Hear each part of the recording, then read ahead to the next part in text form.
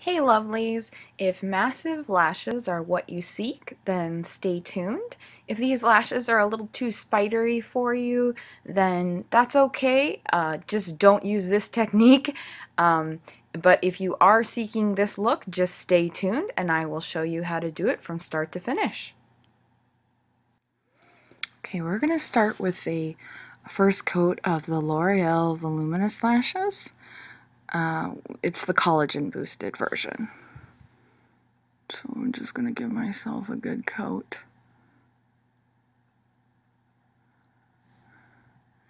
And if you have very fair lashes, it's very important for you to come down on the top and make sure that you get those. And if you get mascara on your skin right now, don't worry too much because you can clean it up afterwards. It's no big deal.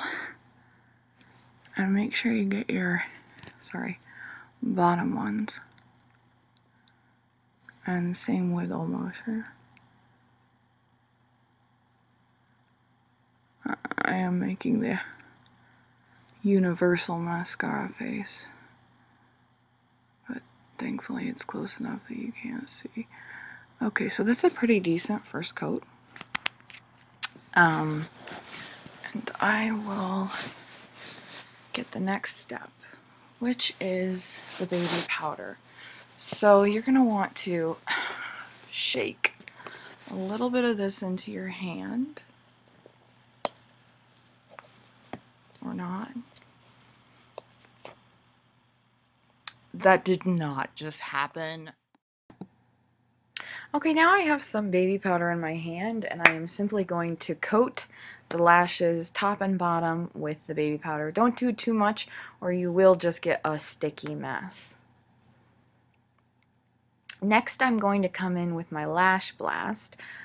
The brush is a little bit better at separating and so I like to go on top with that. And you are going to want to come over the top first because you have that baby powder and you don't want that white showing through.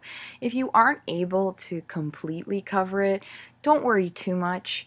You can come in with, say, like a liquid liner and paint over the white spots that remain, but just do give it a good effort.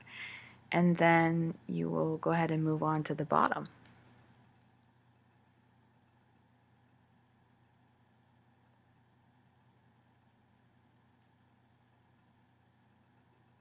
You want to brush through with a wiggle motion, try to break up those clumps. The baby powder will try to clump a little bit. It's kind of creating a paste, so you may have to add a little more mascara to kind of make it more liquidy.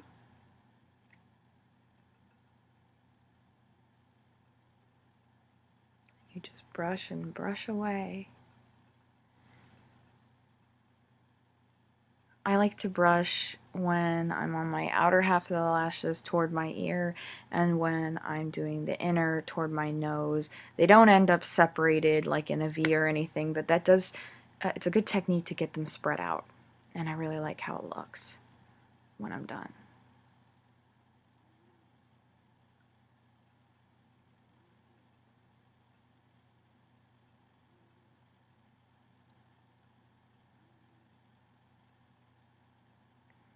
We're pretty close to done here.